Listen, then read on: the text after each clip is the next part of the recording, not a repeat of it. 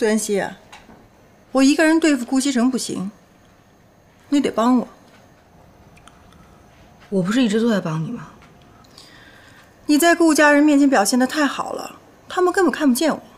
从今天开始，你要破坏自己的形象，让他们都讨厌你。那我破坏自己的形象，不是也在破坏你的形象吗？哼，你还知道你在冒充我？那我让你干什么，你就要干什么呀？我看你是不想见你妈妈了。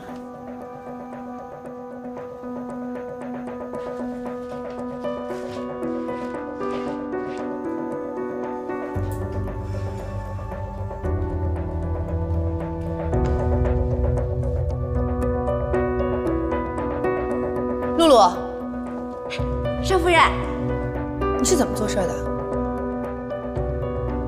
少夫人，你这是在拖地还是在画画啊？能不能做好？能做就做，不能做就走。少夫人，我又没有做错什么，你为什么这么说我？那你的意思就是说我做错了？要不要把少夫人的位置让给你，你来支持我做事啊？少夫人，你这么说话太欺负人了。觉得自己受委屈了是不是？不满意啊？赶快找老夫人告状去吧，我才不怕。何锦溪，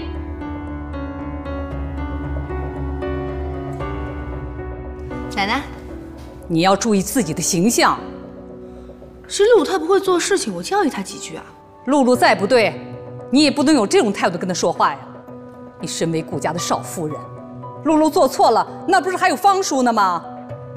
你看看你刚才的样子，跟那些市井里的泼妇，你有什么区别呀？奶奶，你别生气，你表妹小不懂事儿，下次不会这样了。啊，我听说附近开了一家首饰店，东西特别好。奶奶，你陪我去挑挑呗。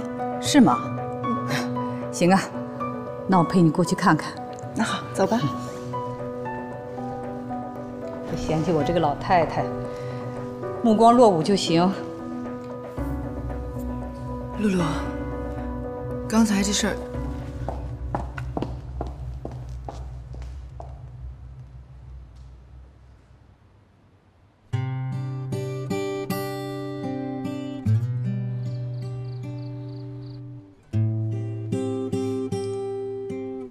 还不睡啊？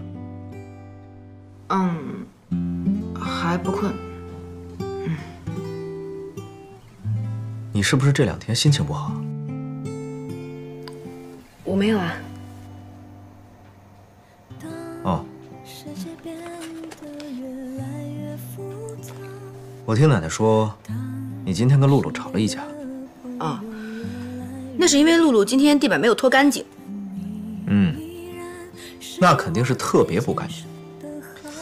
这帮人呢，就是因为跟我和奶奶太熟了，所以有时候会偷懒。你今天骂得好，这样他下次就不会偷懒了。不过呢，你是顾家的少夫人，跟下人吵架，确实有失身份。下次有什么事儿啊，让方叔去教训他们，免得气坏了身子。你说对吧？你就没有觉得我今天不应该发脾气吗？没有啊，既然你发脾气，就说明他们做得很不对。我看你这2天心情有些不好，能不能跟我说说？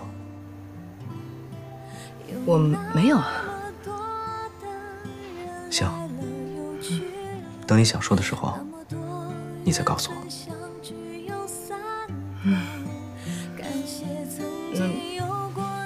我先休息了。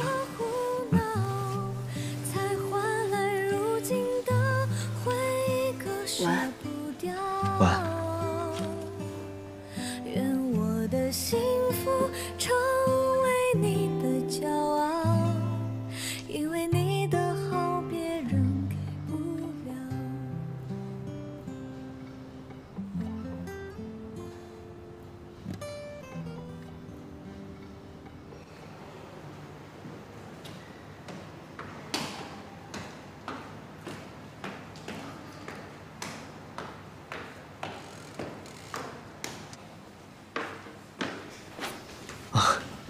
锦溪，来，坐下吃饭。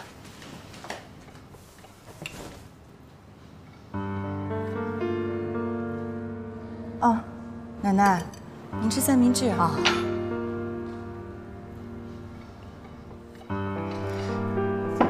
锦溪，你今天怎么没给大家做五谷养生粥啊？想吃粥自己做去，干嘛使唤我呀？我想做就做，不想做就不做。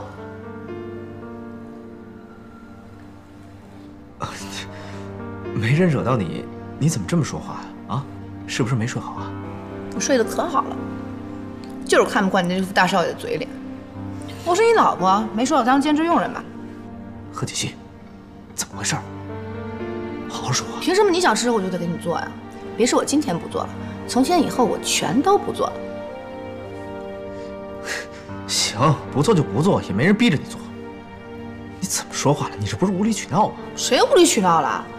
你把我当佣人用，我还不能生气了是不是？够了！因为我昨天批评了你，你对我不满了是吧？哪能啊！您是顾家的老夫人，您说什么都对。你还顶嘴？奶奶，您别生气，是我说话有问题，惹到他了，跟您没关系。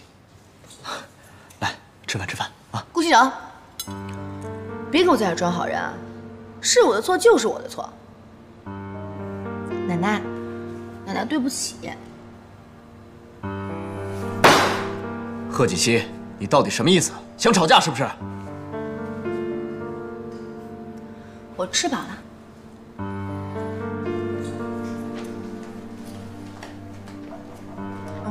奶奶，锦溪她年纪小不懂事儿，你千万别生气，我代她向你道歉。有你什么事儿？